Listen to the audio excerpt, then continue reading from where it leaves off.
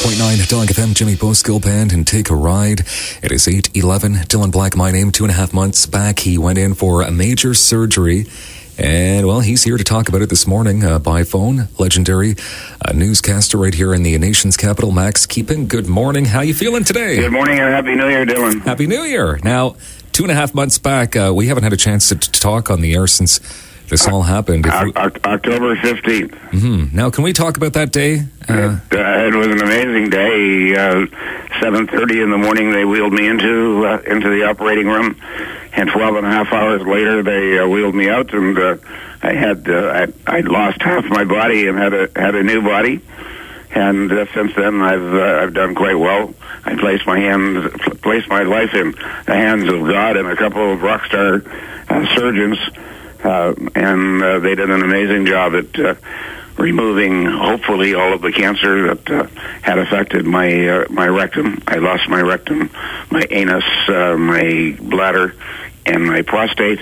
That part of the pelvic section was filled up with fat and muscle from other parts of my body, and then I was given 2 ostomies, which are done by working with the bowel and one of the intestines, and provides 2 openings in the front of my body so that I have a colostomy bag and a urostomy bag. That's now how I get rid of my body waste, and I'm learning to live with that. I have a reshaped butt. 6 months from now, I may have one of the tightest, cutest little butts that anybody might see. Okay, sure. Lots of the nurses said that they would almost kill to have the reshaped butt that I have. All right, fair enough. I hope that's descriptive enough. And now, Dylan, I've begun the process of treatment. But I just want to put that into some context, though. Every 7 minutes today, and every day, a Canadian is told they have cancer.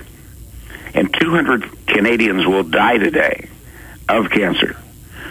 So when you flatter me by asking me to give you a report on how I'm doing, I really do feel how fortunate I am that I've had one of the highest risk surgeries there is for colorectal cancer.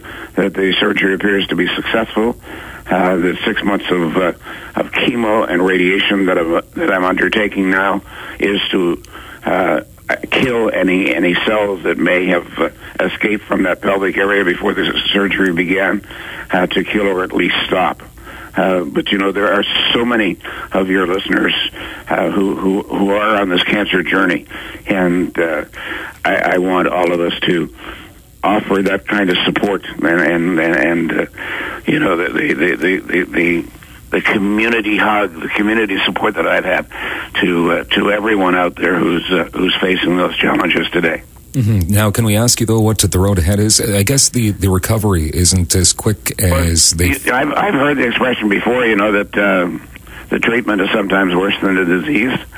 6 months of chemo and radiation. There's 5 weeks of radiation. That's in the 6-month process, as well as the chemo that I'm going to be doing. That has sometimes with some people pretty horrible side effects, but it's the only way to try and kill any cancer cells that may be riding around in the other parts of my body. Mm-hmm. So I've rescheduled my weekend of dancing until late June or early July. Okay. I could walk after 6 weeks. I figure I can dance after 6 months. We're looking forward to that celebration for sure. It's going to be big.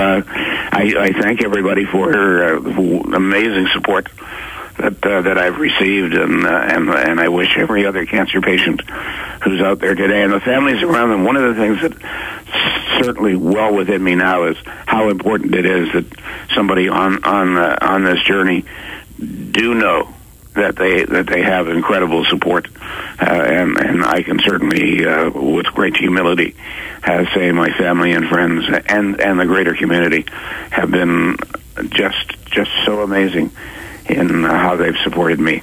Well, Max Keeping, we can't thank you enough for the inspiration. Well, the inspiration, I'll be listening to John Allaire when he comes and performs with you in a little while.